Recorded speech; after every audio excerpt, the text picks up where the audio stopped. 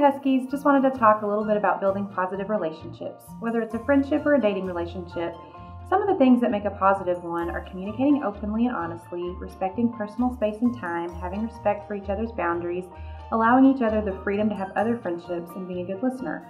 If you're part of a relationship where these positive things are not the norm or there are some negative things going on, it's okay to talk about it. If you need help, talk to a trusted adult in your life and let them help you figure out the best way to handle the situation. And remember, your HMS counselors are available to talk if you need us. Have a great week. Bye!